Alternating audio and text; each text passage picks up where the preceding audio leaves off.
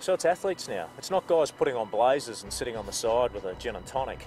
If you've got a weakness on this boat, if you're not fit enough, if you can't anticipate, make quick decisions instinctively, you're just not going to cut it, and it's going to be, you're going to stick out like a sore thumb.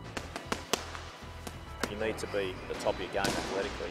And you'll see the training. The guys train, twice a day, and they need to, or they just wouldn't be at the level. It's non-stop running, grinding, pulling ropes. Most of my mates are professional rugby players, a couple of them race cars. We've taken out professional football players on the back. They get on the back and they just cannot believe it. They say, this is harder than what we do. It's exactly like a 40-minute half of rugby. Physically, you're pushed to the edge the whole time. I mean, we've strapped heart rate monitors on the guys, and honestly, you look at the results and it looks like a couple of guys having heart attacks. The platform is always moving. You know, you're on a constant trampoline that you get thrown around. You can be the strongest man in the world, but if you can't move well on your feet and if you can't anticipate what's coming up, tactically, you're not going to make it. Go now! 140, go!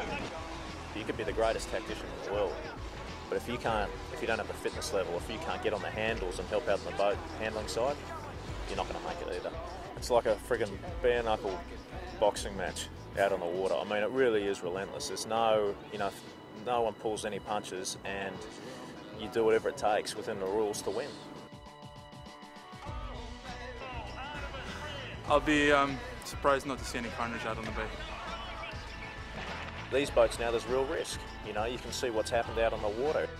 You can crash them hard, but you can capsize these boats. Oh!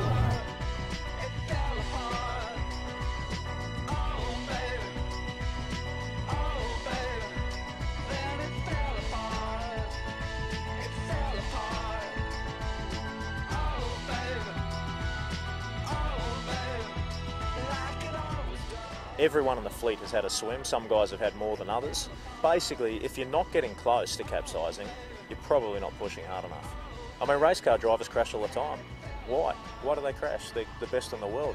The reason is because they push, and they're just trying to get everything they can out of that car, and we're no different in these boats. Like it always